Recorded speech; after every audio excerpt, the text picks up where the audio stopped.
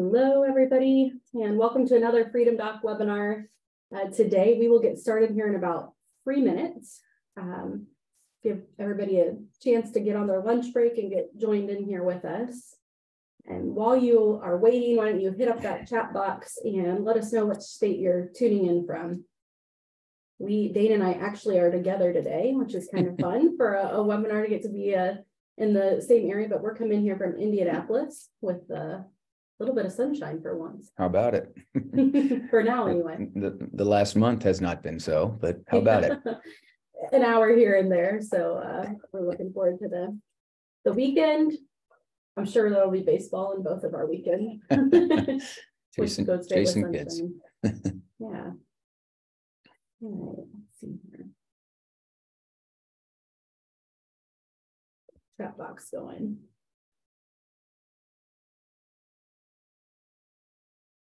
Grab yourself a cup of coffee, refill, cup of water. And we'll hit the ground running here right at 12:03 on the dot. You've got 1 minute.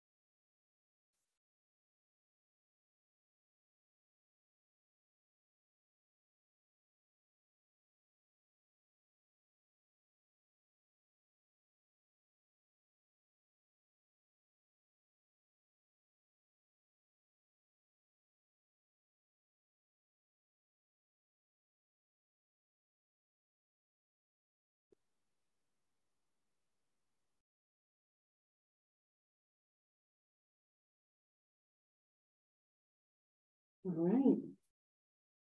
Going to go ahead and hop in. Welcome for those of you just joining us. I want to give you a couple of housekeeping things real quickly before I introduce our guest of honor today. And you'll see a poll pop up here in just a few minutes. If you can take the time to just click on that poll, answer through those questions, give us an idea of who we're talking to today. That's one nice thing with the webinar is we have the chat and poll Q&A enabled so we can learn a little bit about you, even though we can't see your faces. The Q&A, if you have any questions that you want Dane or I to answer during our conversation today, feel free to put those there and we will get to them towards the end of our conversation. And as far as the chat goes, it is open. We are both very conversational people, as you'll see going throughout this, and social, and would love your interaction with this as well. So feel free to chat there. Okay, let me go ahead and stop our share here so we can hop in. So I'm Sarah Harker. I'll be your host today. I'm the Business Development Manager at Freedom. And just to give you a little bit of background on myself, I am actually a nurse, and I left the floor about 6 years ago now, which is kind of hard to believe, to start help alleviating burnout in the healthcare system. A little bit after I went on my way with that, I was introduced to Freedom Healthworks and came over to see what was going on here and drink the juice very quickly. And now they're going to have trouble getting rid of me here. But one thing that I really loved about this job is getting the chance to not only help reduce burnout, but completely remove those barriers that are often the cause of it. So we'll talk more about that later on today. And then Dane Delozier is joining us today. He is our COO at Freedom Healthworks and man of many hats. He has many talents that you'll hear about as we're going out through the day. Number one is business. So Dane, why don't we kick things off by you telling us a little bit about what brought you to business to begin with, and over to Freedom. Wow, what brought me to business? So many people don't know that I started out my journey in occupational therapy. Yeah. Not totally professionally, but in school. I was in school for occupational therapy, and like many 19-year-olds, didn't have any clue what I wanted to do, and therefore ended up sort of picking a business degree just to, I guess, have the license to go explore. And it's a pretty good generalized degree, and it was probably a good thing for me at that time. Anyways, I sort of got an elbow into the business world following that, and started to recognize that journey sort of took me in certain directions, and I just sort of followed what I liked and what I didn't like. And it ended up sort of putting me into an entrepreneurial realm pretty early in life. I was in my mid-20s and started my own first business, repping manufacturers at the time. And that led to some opportunities that opened up. And I was just pretty generally open to things and just simply said yes. Fast forward all the way through pretty much of a career. What brought me to Indianapolis was an ultrasound company and helping it get an exit in the sale of this business. That went pretty well, and ended up with the business for a while, but hating every minute working for a large British aerospace company. So I paused there a moment just because some of the images were jumping into my head as I was like, oh gosh, I hated those days. But anyways, a friend of mine gave me an elbow at that time, and she said, hey, look, you've been doing strategy and execution now for a long time. And why don't you go out and start teaching it and sharing what you've learned? And so in 2015, I announced to this British company that had purchased our business that I wasn't going to stick around. And but I'd be happy to help throughout the rest of the year. And anyways, had an opportunity to name my successor, and kind of a neat experience in that, right? But went out and started doing this. And that was about the time that I met Chris and Adam Habig, the founders of Freedom Healthworks. And my involvement wasn't much until more recently. It was much more in an advisory capacity. There was even an advisory board we had helping the business. But COVID was really the beginning of the movement in a more accelerated way. I think everybody who might be even here today might have recognized that in their own way.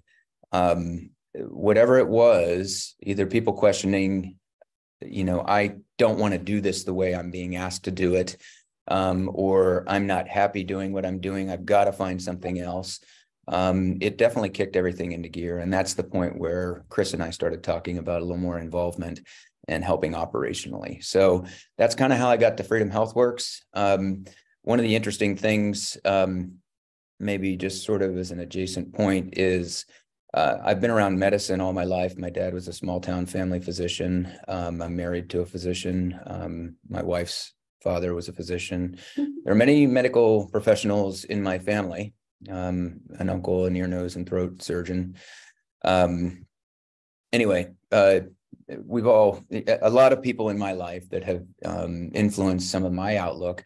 And much like my teammates here at Freedom Healthworks, really enjoy a very committed effort to making healthcare better, right? We all come at it from a place of experience, and it was pretty important to us that we do something to impact some of the problems we see in healthcare. Yeah, awesome. That's a great segue into all the great questions that you guys have submitted today. You'll hear a little bit more about kind of what led both of us to Freedom as we go throughout here, but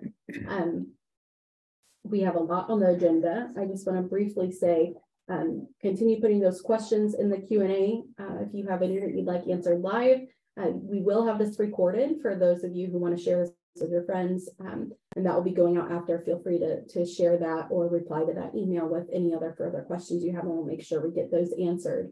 And what we're kicking off with right now is going to be the most common questions that we get for people looking at starting a DPC, and sometimes even from people in the middle of it. So we will start off with who should consider this. We get a lot of questions about it. Am I right for this job?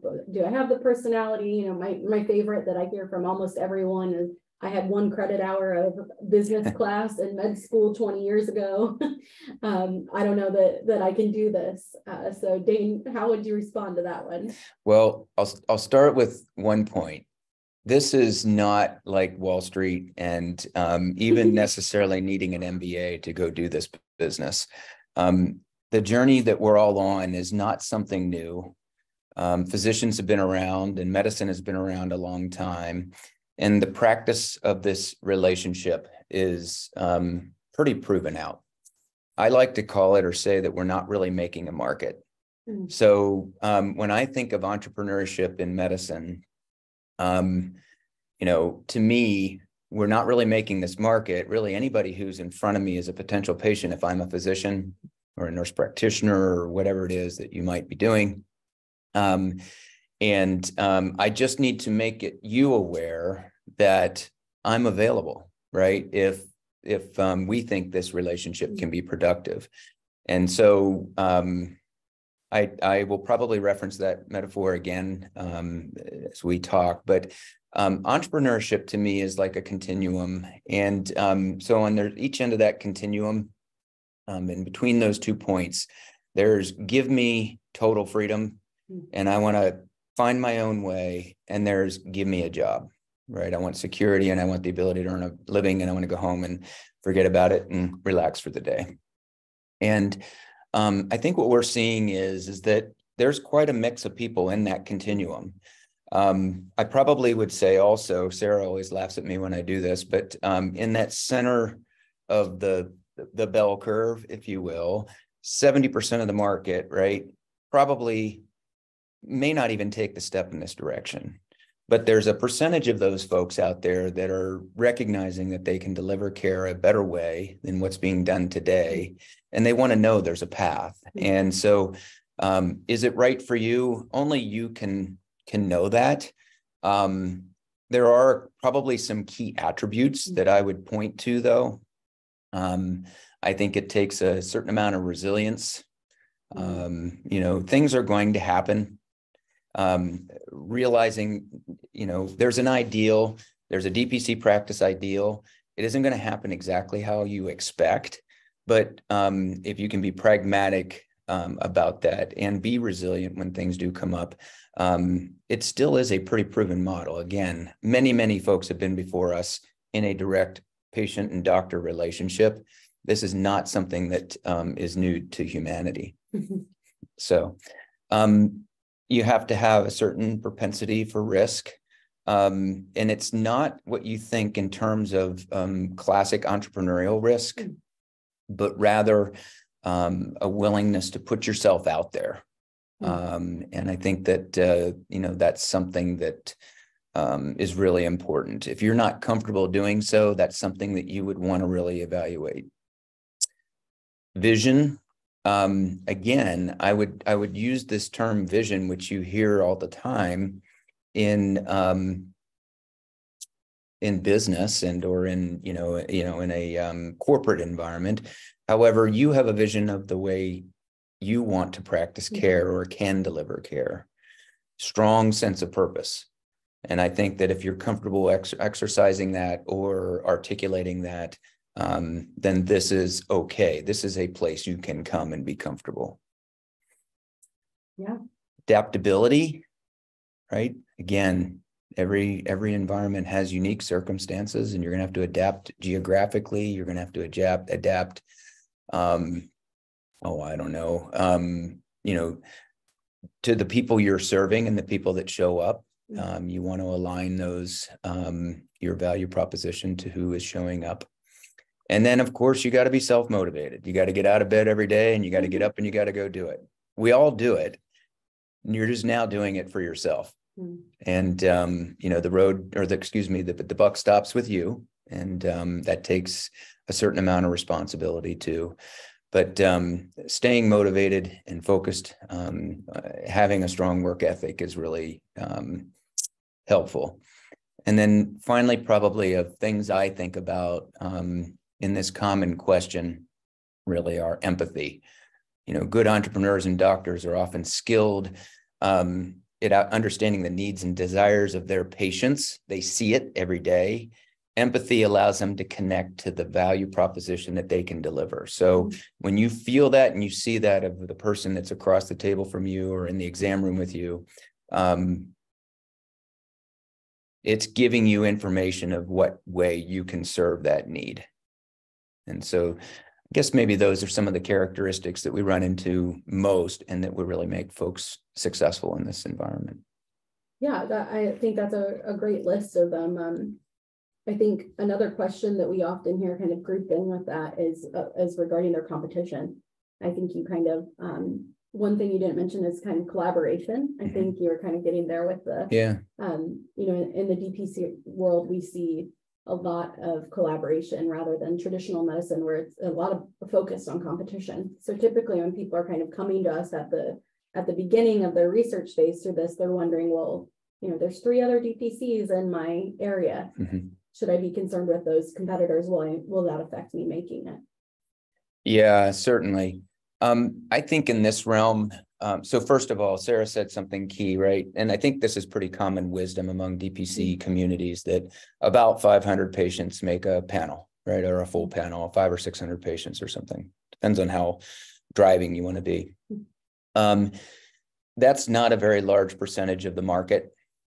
Even in a small town, it's still not a very large percentage of the market. You can take a town like Zionsville, Indiana. I think it's something like 30 or 35,000 people in Zionsville proper. Well, 500 patients isn't even a percent. So it's just, it's in terms of another DPC being present, it's not something you need to be worried about. In fact, I would say it's helping you make awareness.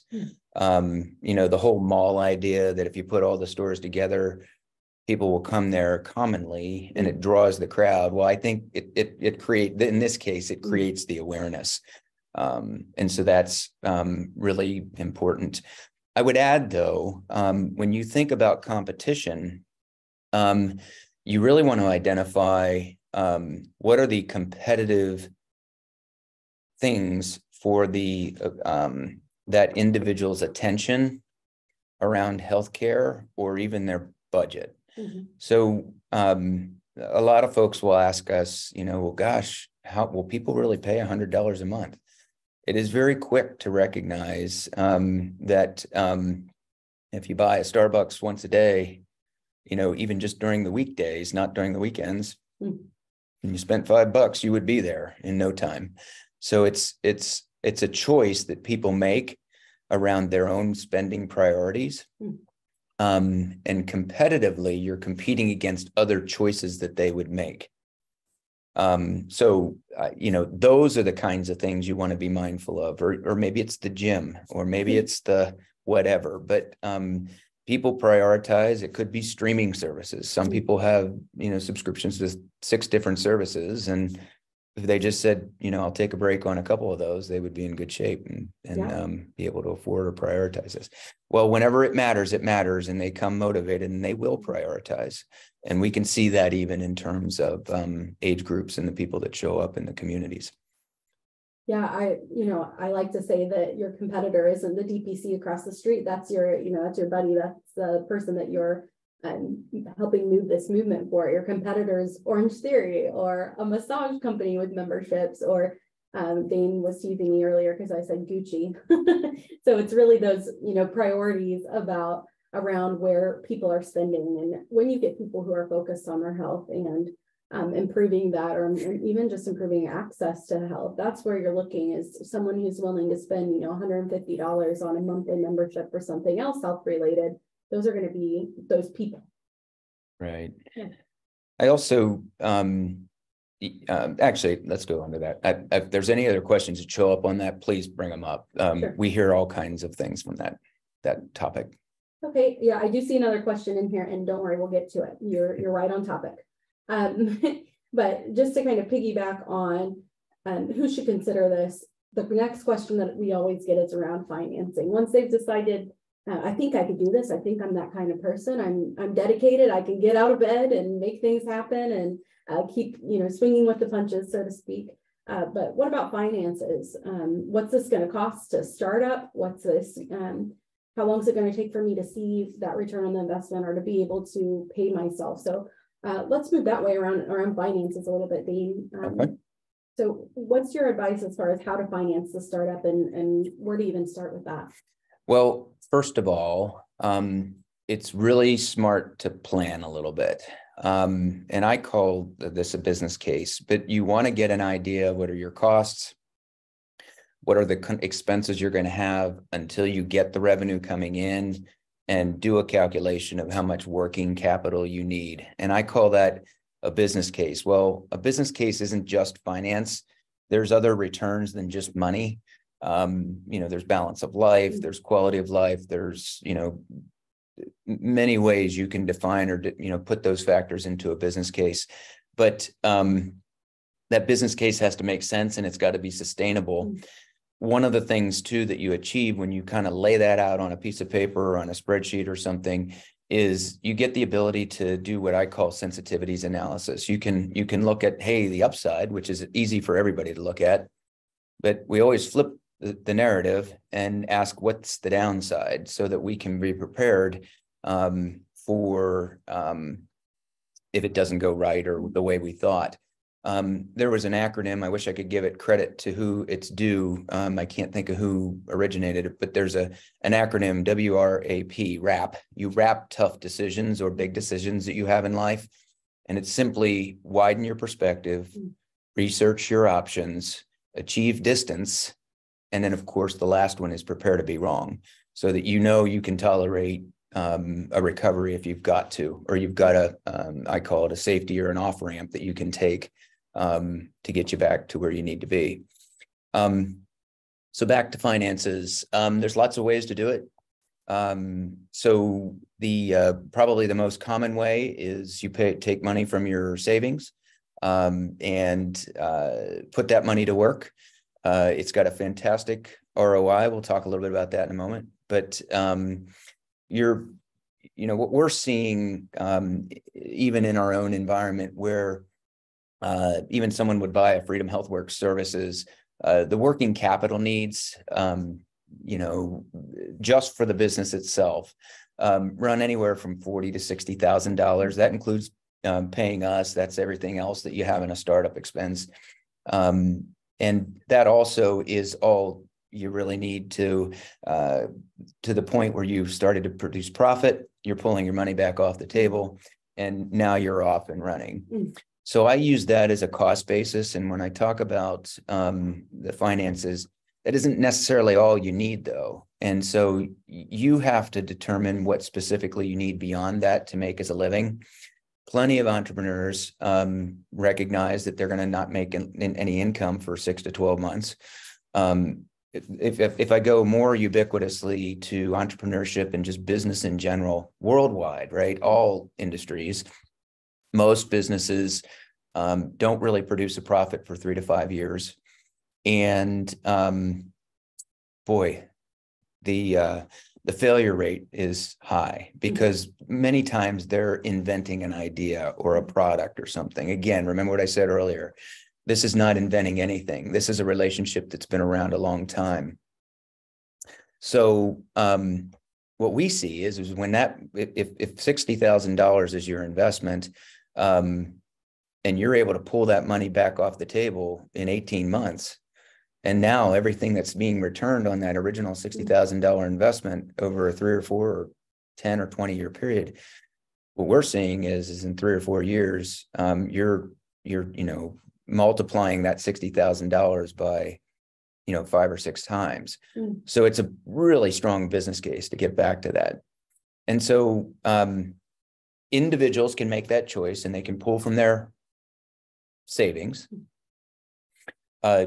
Many times people pull from their home equity. One interesting thing about home equity loans is that frequently you can get back the interest. It's deductible on your taxes.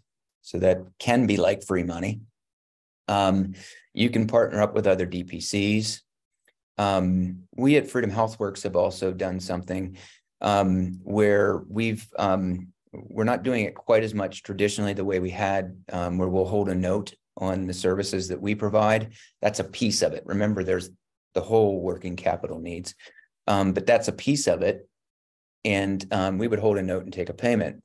But knowing that this is a normal challenge for people, we've put together a fund that makes the resources available to the physician or to the customer, the client, to cover all those startup expenses, to cover the ability to pay themselves some money so they can sustain their at-home bills, all the upfront marketing and expenses that are necessary to open that practice and fill that practice. So then, so if you want to learn more about that, Sarah's your person. She can talk to you about that. That's not what we're here for today.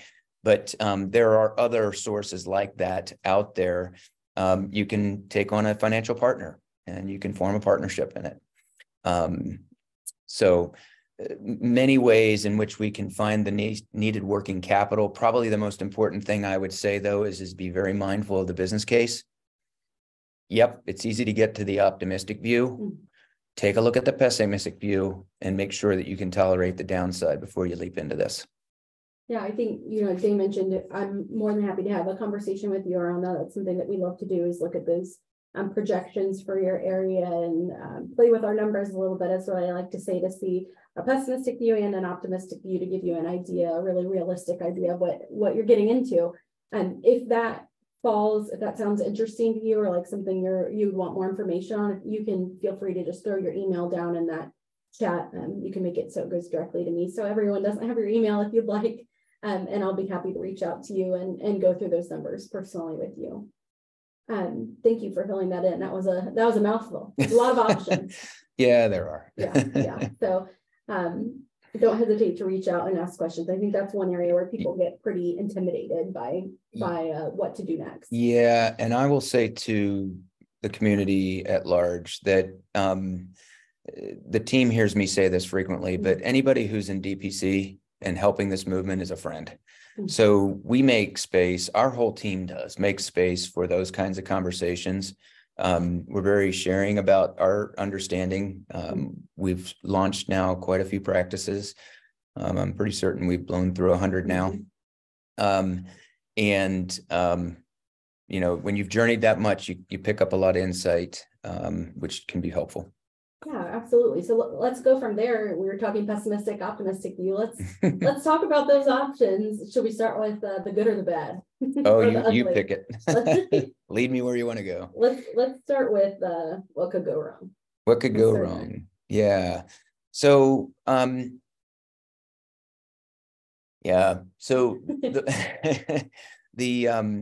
generally it's not about making the market that I'm concerned about, right? And I've said that a few times. Where I see it get challenged among folks in this space is where they have distractions.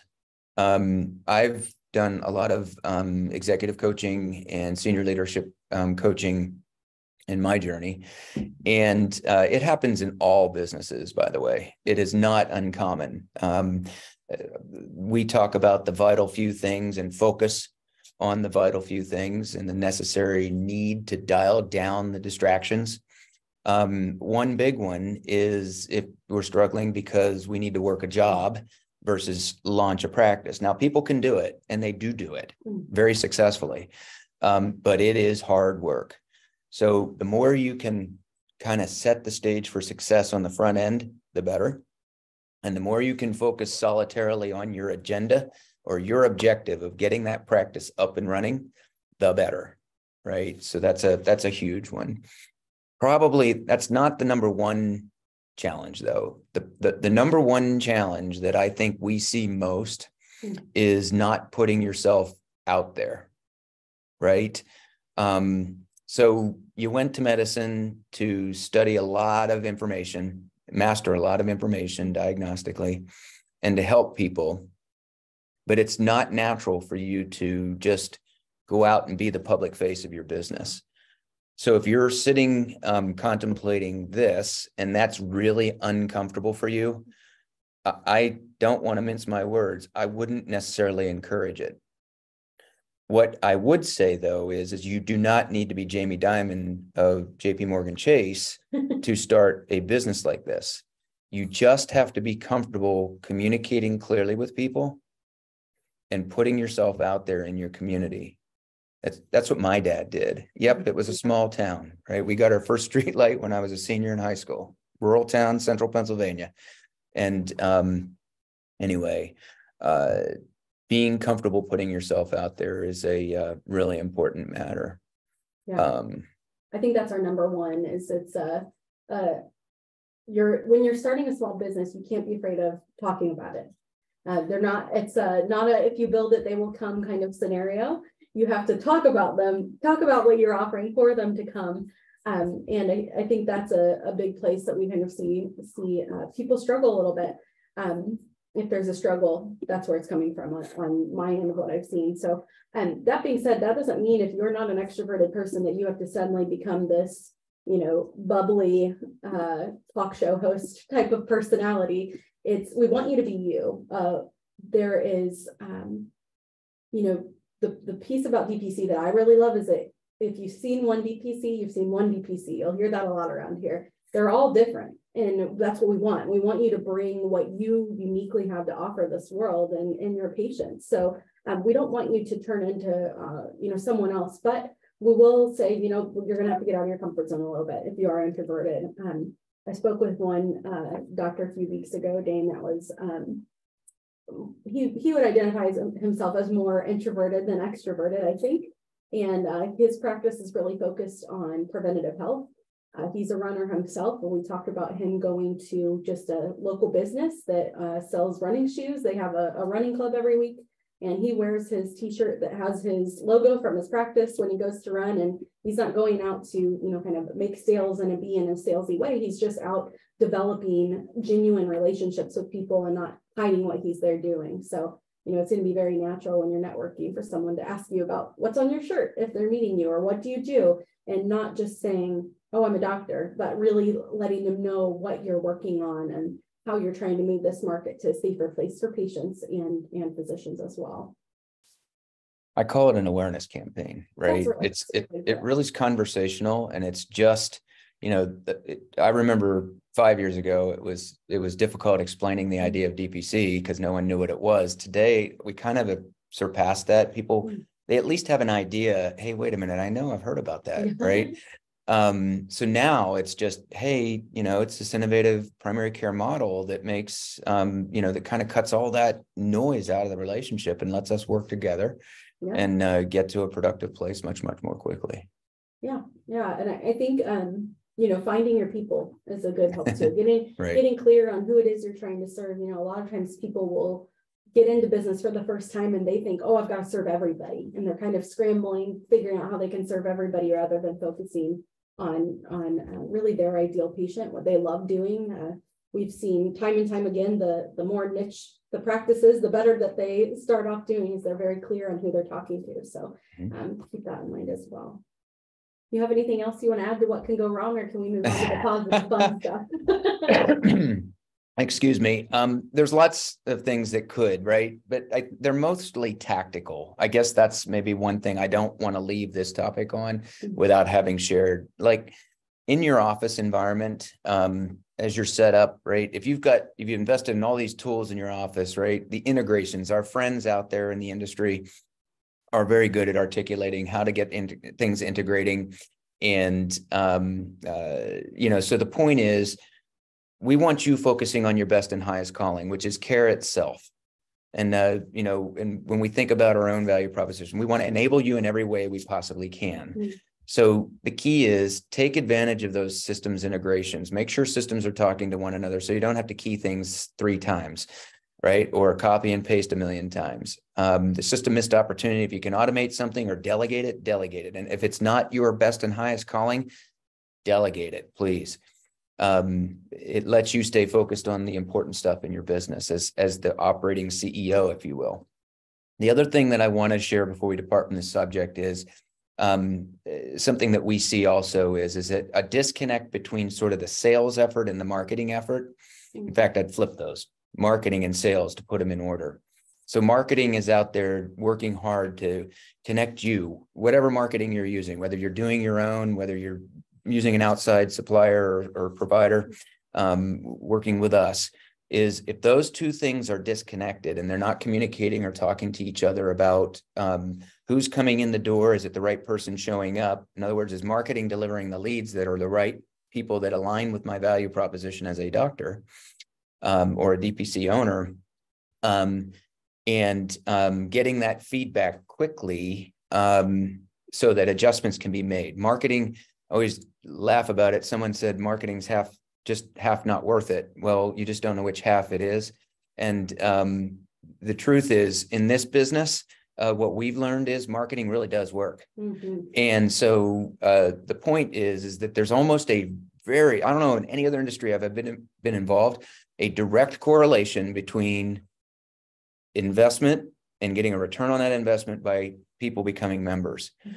We see it in Freedom. We see it in clients' practices. We see it in friends of the business's practices. So really an important thing, and making sure that those two things are working in concert and that they're communicating, those two functions are communicating with each other so that they're not just operating in a vacuum. Now let's get on to the fun stuff. Yeah, I saw a really interesting question about expansion. So yeah, that's great. We're getting close to the expansion part. So let's talk about what can go right. There's a lot of things there. Like, I get a little overexcited about this part.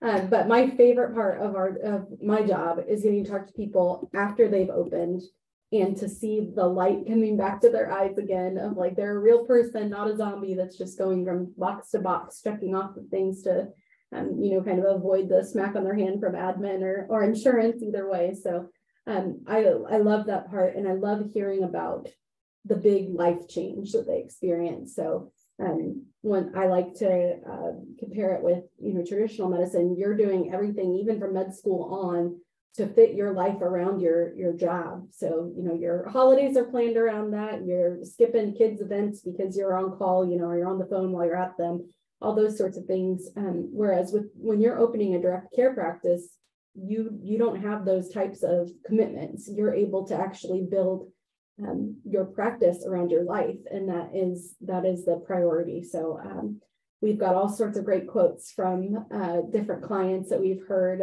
come through. Dane and I like to talk about one that said they're just so happy that they get to have coffee with their wife again, or lunch with their wife again. Another fun one is that Dr. McDonald, who's been on a webinar in the past, if you've been attending ours, you heard him say, he called me one day and said, "Sarah, did you know it's light outside at 10:30 a.m.?" Because he was so used to going to work when it was dark and getting home when it was dark. And so there's so many great quotes from that. Anything that comes to mind for you? Just what's life like after you make this leap? After you get over all the fear and you start to get some progress and some success achieved, life is real again. I mean, it's human again.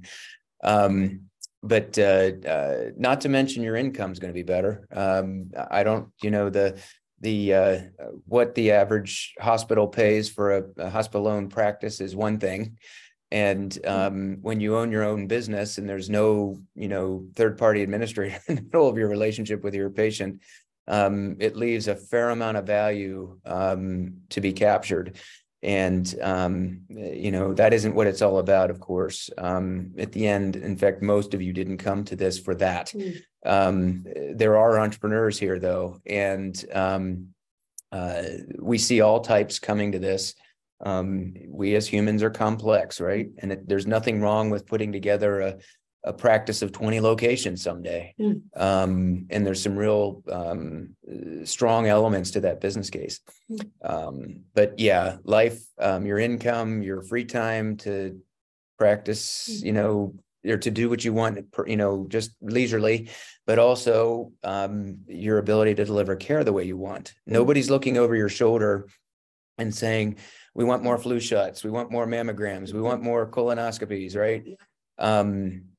You can recommend those things, but you all well know, particularly you well-practiced providers, know that what's sitting on the other side of the table or in the exam room with you is only going to do what they're going to do. They'll either listen to you or they won't. You don't really have control over making that individual do it, yet your hospital is pounding on you to improve those metrics. It is completely wrong. It's just got to go. But anyways, I could get off on a tangent with that one. I think as far as what can go right, another thing that we often hear is no more paperwork, or at least it seems like there's none compared to what you're coming from. That, as well as the patient relationship, which you touched on, Dane, there of, when I'm talking to people who are just entering in this idea, they're telling me how they're seeing 30 to 35 patients a day in 15-minute increments. how do you get to know your patients, or what's even going on with them with that? And I've never met one yet who says they like it that way, or they feel like they're able to deliver good care, or they're able to really live out the calling that they felt in their life to come to medicine in that type of a situation. So when your DPC is open, for those of you who haven't opened yet, what you're going to typically see on average is seeing about 8 patients a day in person, and those average around 60 minutes a visit, usually about 90 when it's the first patient visit, because you're able to actually sit and take your time and get to the root of what is causing some of those issues, rather than just checking the boxes and trying to do the best that we can on as you're walking backwards out of the door. Exactly. So think that I don't think we have any questions around there. About anybody else have any other questions about lifestyle or things that could go right or go wrong? Feel free to throw those in there. I think that we have summed up just about everything as far as lifestyle goes and finances for now. I think we're ready to move on to seeing how your practice is developing and when to start hiring people. And we're getting down to this question here for expansion next. So why don't we switch gears just a little bit and talk a little bit about after your practice is open, it's going great. You're in it on your own typically, and most of our docs are starting, and nurse practitioners are starting to practice on their own without an MA in person or anything like that yet. When do they know that it's time to hire Dane, whether that's an MA or another doc? Yeah, initially. So we typically counsel about year 2. As you're entering into year 2, you're now coming into a couple hundred patients. And there's tasks, right, that have to happen in the office. There's also benefit to someone being there, helping you be the face of the business or the practice. Dr. Williams is also a former webinar participant down in Alabama, and he quotes locals like locals, and I love it. Right, it's so true. Right, when your MA or your office manager is also a part of the community, and they know half the community, well, geez, that helps a great deal. Right, it's just connective tissue as to that network. So the question about long-term though, and or going all the way on through into full panel, these businesses certainly tolerate a full-time equivalent, a full-time person on site, without question, and then some, to be honest with you. And you can virtualize those services as well. So, we do offer virtual clinical staff, which is basically a service, not just a specific individual, that allows for a reliable service level to be achieved. It's a great backstop for that one local person. People go on vacation, they're out sick, or geez, every now and then things ebb and flow. All of a sudden you're busy, it's flu season, and you're just got an inflow of people that want to see you. Every practice goes through that. And then there are times when it's quieter. We're in such an interesting time in the sense that we're sort of in this gig economy that enables you to kind of grab resources as you need them. And we would counsel to go ahead and do that, right? Utilize that, figure out ways to flex capacity as you need it. Certainly, like I said, the business case justifies these services, whether it's us or somebody else, but the model will tolerate it. Okay, awesome. So around that question or that answer, Dane, people are asking me, how do they know they're successful? It's kind of a fun question. And when they're ready for that. Follow your heart, I guess. I don't know. I mean, it's you're gonna know, right? It's I smile because there's and I'm probably smiling with, even if they're looking at this as a recording a week from now, there will be people that are past clients or people that are in this industry that have passed through that, and they're probably smiling as well.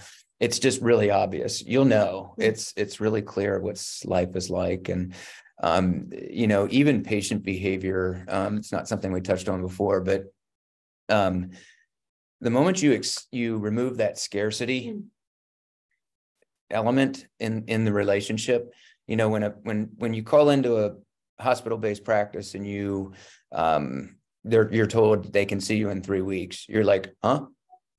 As opposed to in DPC, oh, I can see this afternoon or tomorrow morning. All of a sudden, all that fear, uncertainty, and doubt just falls away.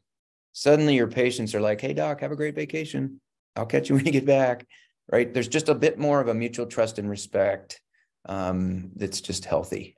So that's one of your indicators, by the way. So when you see that starting to happen, you'll know you're being successful. Yeah, I love that. I love hearing people's stories about patients being shocked when they're getting them directly, or when they go to and they come to the practice and the doc or NP greets them at the door and they're like, am I early? Like where? And they're like, no, this is direct care. This is how it works. So yeah, that's awesome. Why don't we take this question here? We had a attendee put in, I'm happy in my current specialty practice, but I am interested in opening an integrative medicine practice. Very cool. That doesn't require me seeing the patients. I envision my position being more of supervision. So it sounds like you would maybe own the practice and employ a nurse practitioner or a physician in that situation. Absolutely. Yeah. So love this question. And we do have some clients that are approaching that and doing that right now. It comes at the heart. Not everybody's going to have that interest, but if you see yourself as a CEO running an enterprise that has the ability to grow, wonderful. Think about how to scale yourself. You're probably thinking, geez, I could open up an integrative medicine practice, hire someone, and enjoy some of that return on invested capital. And maybe even keep doing another one. Mm-hmm. So yeah, the business tolerates that as well. It's, just on basic family medicine, by the way, I'm very comfortable telling you that you'll make more money than you would in a traditional practice. But the more you branch out into the things that potentially help people's health, help them deal with stuff, weight management's a big one right now that's popping up, and having incredible success at driving membership and patients. Especially in that integrative world. Especially in that integrative world. That's right. So it is, obviously a very doable thing. Not everybody's going to want to do that. We've got clients and just in relationships that we are aware of now today that where the practice is incredibly successful. They've built an incredible brand in a community. And, I call that an enabling asset. Once you have the relationship, that's an enabling asset that can be taken beyond. And that's maybe the key point there. But one here locally, she and I have known each other now for about 6 or 7 years. And we get together from time to time and frequently over the last 5 years anyway, since she's been full, she'll sort of hint at it, I'm thinking about maybe another location or adding more, another NP. I'll give you an example. She's done so well with her localized brand that when she did add the NP, she said, oh, I'm going to take on another 100 patients. And so opened up enrollment, and it was like in 2 weeks, it was full. And so you could look at her and say, go be your own CEO, go ahead and open up a bunch of these. Right. That's not her interest. So, so therefore we don't push. Right. And, she's home she wants to be with her children. She wants to have a family life. She wants balance. She's an active outdoors person. Mm-hmm. And, she's enjoying that, right? So that's what's right for her, and that's what's right then. Mm-hmm. And the same would be true then for this integrative medicine practice. If there are any follow-on questions about that, take me where you want to go, because I think that's why some of the folks here today are here. Yeah, I think you're right on there. I see a few names here, and they are on a similar path as you of wanting to be more of a owner and not as hands-on necessarily as practicing in the practice. We just recently had a webinar 2 weeks ago with 2 nurse practitioners from Your Corner Pediatrics, Katie McGovern and Elizabeth Bowen. And they talked a lot about being an NP and owning, they actually own their business as well. They have a collaborating physician that they work with, but we're seeing, and I'm sure that we'll continue to see this change across the US for what those requirements are. So there's quite a big interest right now, especially for MDs looking to own and employ NPs that would need that collaborating partner. One thing that we're always going to circle back to with that is looking at your local laws associated with that. So if that's you thinking about that, please, what my next suggestion would be to book a call with us where Dane and I could work with you one-on-one and kind of look at what that would entail and take a look at some of those numbers as well. There was one more question, and then we've got another one here in the chat. We've touched on opening the second practice.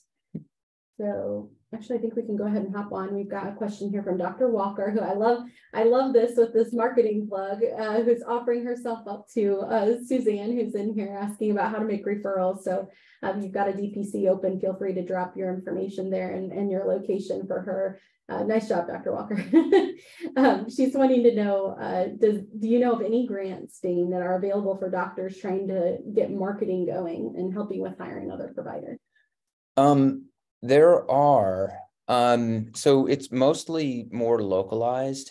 I routinely read the articles that point at dollars that never get allocated, dollars that are set aside and never get allocated. I forget what the percentage is, even at a federal level, how many dollars for women-owned businesses or community development or what have you. I know here in Hendricks County, for example, there's an organization that a nonprofit that places money into organizations, whether for-profit or not for-profit, that help this community.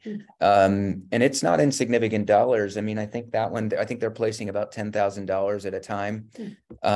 So yes, you just have to look a little more locally for those.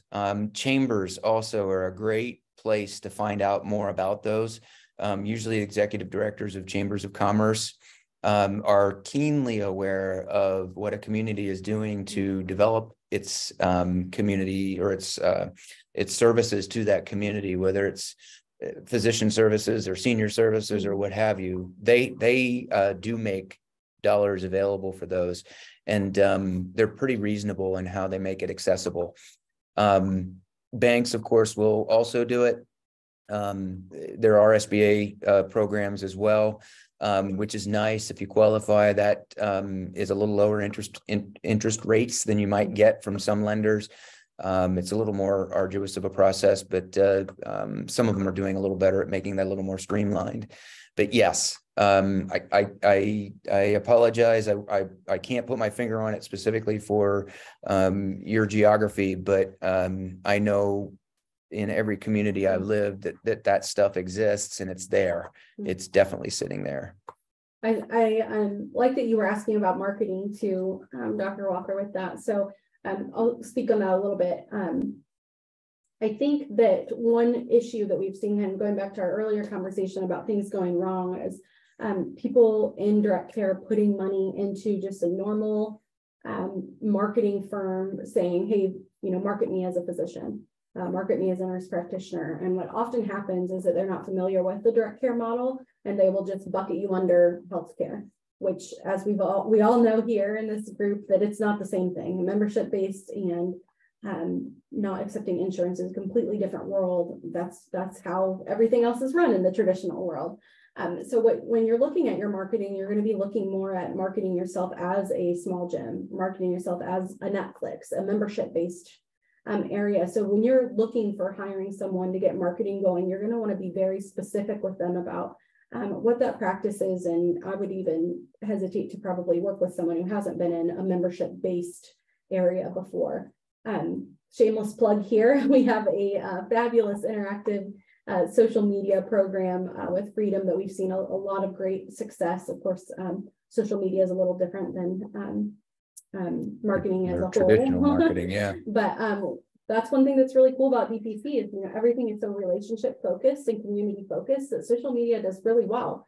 And for those of you who are trying to be really lean with your budget there and maybe do more on your own than work with people, there's a lot that you can do and a lot of free resources out there to help get you set up in that arena. In May, gosh, I can't even believe we're talking about May already. But in race May, season. Sorry, did I just? Yeah, race it. We are in Indianapolis, so we have to mention race season, of course. But we do have quite a few webinars coming in May. So a few surprises of some maybe DPC celebrities in the marketing world coming too, but that will be going over marketing and what you can do for yourself too, if you're not ready to maybe invest in that. But one thing to note with marketing, as long as you have someone who's very familiar with DPC, that return on investment is, what is it, Dane, like a chef's kiss? Is that the best way to compare it? It's a great return. Yeah, I really meant that earlier when I said, I don't know if I've been in an industry. I've come from tech hardware and logistics from my background. And I don't know of an industry more correlated directly when you spend dollars in marketing, getting an outcome of members and getting a payback. So it's pretty tangible. It's going to be different everywhere, and for every circumstance. But probabilistically, I would tell you it's a much higher probability of success than it is in many other industries. Yeah, so definitely keep that in mind. And when we close, there will be an email coming out with this recording, and it'll also have a spot for you to reserve your place for the future coming webinars. They're always free. Great information coming there that will help point you in the right direction if you are also interested in marketing, especially. And then we have our CEO, Chris Habig, will be joining us at the end of the month as well for a webinar that will be great. I'm looking at our chat here. Yeah, lots of good topics. The grants, that's interesting. That's a thread we should pull on. We could do a topic on that in the future. Yeah, that would be great. That would be a good one for sure. Certainly. The other side of that question from Dr. Walker is help hiring other providers. Do you have any resources for that? Meaning like expanding? Yeah, so we aren't a recruiter per se. One of the things we do or we're learning is as a part of our Freedom Doc brand proposition. So I mentioned earlier, under the Freedom Doc brand, we're leaning into some of the practices and helping them get started, giving them the available working capital. Part of that also has the promise on the back end that when you're ready to retire, that we would help you then find a replacement physician. And so we're kind of in the process of doing that right now with a localized practice. We are locally recruiting, so we know how to do it and we're able to do it. We certainly understand what's the profile of the individual we're looking for. We run them through a pretty rigorous vetting process. So we have them do an evaluation, a predictive index, we call it. There's a vetting process that goes through, and then once that matches up with the provider, and then there's a plan around handoff of the practice over to the new provider. There's a buyout provision, so you have an exit with a financial benefit to you for having built that practice, and then you can go into retirement with it, knowing your patients are in good hands. You've had a hand in that conversion or that transition. And there's been a constructive transition. Thank you. Okay, I think we have all of our questions answered. I will go back through this chat after, and if I've missed one of your questions, I'll reach out to you via email and make sure that does get answered for you. I think just the very last thing, Dane, is more about how to sustain the operation of the business once you're started, once you've got that robust patient panel, you've got your other person hired on, maybe an NP or another physician. How do you sustain the operations side? Right. So there's, obviously in the business, this business is fairly easy to understand, right? And it's fairly much a cash business. So cash in, expenses out, end of month, you know how you did. It's pretty straightforward. So there's operations and administrative expenses. Much of what you do in the sustaining operational expenses and the choices you make around those are how I would answer that. So if you are comfortable Outsourcing, there are lots of options. We offer those as well. We aren't the only game in town, but we work hard to enable you in every way we can. We are in this gig society, which is amazing. You can contract almost anything you need when you want it and how you want it. There are some drawbacks to that. Sometimes you lose those people when you didn't want to lose them. But you want to look at return on those, or the cost benefit relationship, and the flexibility that you gain in having those. Back to that question about the specialist investing in a integrative medicine practice. We probably have a lot to offer there in that conversation. But the key there is, how do you get scale and don't risk or introduce additional risk? So that's a topic we could probably go on to in a whole webinar in and of itself. But yeah, I think it's just key in recognizing and being very open to new things coming. So one of the things that I would characterize, this is still a fairly new industry. Direct care happened 100 years ago. It even happened clear up till about the early 90s, when this whole thing became what it is today. So I call this an industry that's fairly youthful. And what that means is there are a lot of industry participants that are showing up, a lot of market choices. And to have a process of your own where you're evaluating those choices and making sure that you're picking the best partners, and that you're, oh, wow, geez, I can do something now with GPT chat, right? Or chat GPT. I said that backwards, didn't I? Anyway, I don't know where that applies in medicine. I was just grabbing that because that's such a hot topic today. Yeah. The point is that things like that are popping up all the time, as well as new vendors. There's new features and integrations that are popping up in the platforms that are continuing to develop that already are the constituents in the industry. So being evaluative of that, networking and gaining insight from your peers and from folks that are in the industry, those answers tend to become fairly clear. Awesome. Okay. Well, I think we have answered all of the questions that we had submitted here, and in the chat as well. Again, if any of you have other questions, please feel free to send them to that email or drop them below. If you'd like to take them offline, I'm happy to do that. I will hang around here for a few more minutes to take those questions as they come.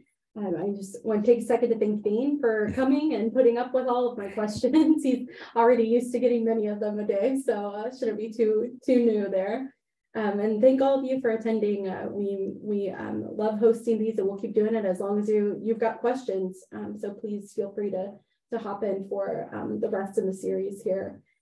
As far as kind of where to go next, that's everybody's question, is what do I do next? The next move for you would be to book a call. We can get one-on-one. We've answered all of these common questions today, but I'd love to be able to answer your specific questions to you and really customize how you can move forward and what that path will look like for you.